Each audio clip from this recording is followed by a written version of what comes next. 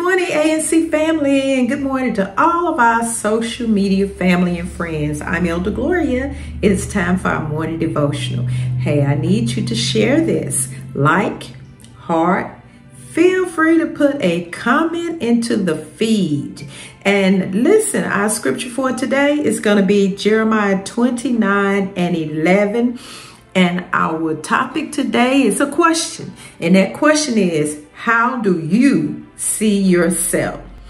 Just before I read Jeremiah 29:11, I want to give a little background here. Jeremiah was a prophet that was called to go and speak God's word to Jerusalem.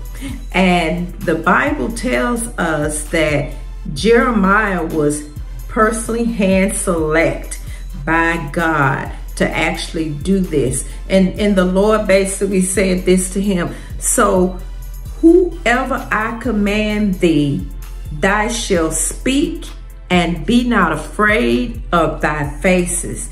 Then the Lord put forth his hand, and Jeremiah said, he touched my mouth.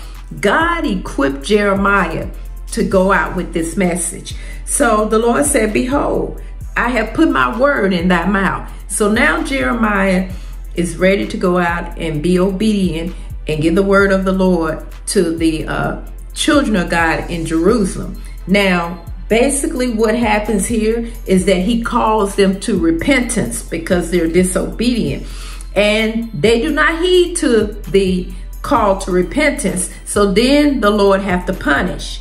And then again, the Lord uses Jeremiah to call the people in Jerusalem to repentance. And again, they do not heed. Sounds like some of us, right? So then the Bible goes on to say that the Lord allowed them to be taken into captivity by the Babylonians. So now let's fast forward to chapter 29.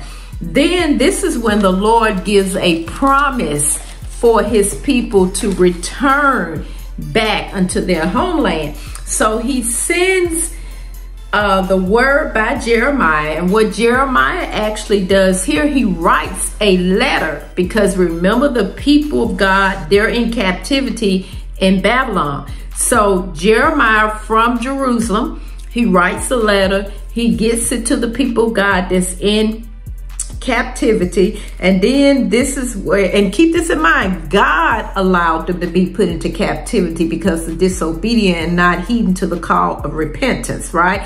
First he punished them, and then again he called them to repentance, and they wouldn't listen. So what happened next? Now they're in captivity. So now we fast forward to chapter 29. Let's read verse 10. It says, for thus saith the Lord, this is Jeremiah speaking to the people of God. He says that after 70 years be accomplished at Babylon, I will visit you and perform my good word toward you in causing you to return to this place, meaning return to Jerusalem. Now here is our scripture for today, the 11th verse. For I know the thoughts that I think toward you, saith the Lord, not of evil, but of what? Peace, to give you an expected end. And I want to say unto you, there's going to be a time that God will have to punish us for our disobedience. But just like we do our own children, it is not forever. There's going to be a time where God says enough is enough. Now, for the people of Jerusalem, unfortunately, had to be in captivity for 70 years. But hey, how do we see ourselves? Are we ready to be obedient? Are we ready to come out of a land of punishment that God has allowed us to be in, a land of captivity, being captivated by the world because we wouldn't take heed to his word? How do you see yourself? Do you see yourself as a delivered people? Do you see yourself as people who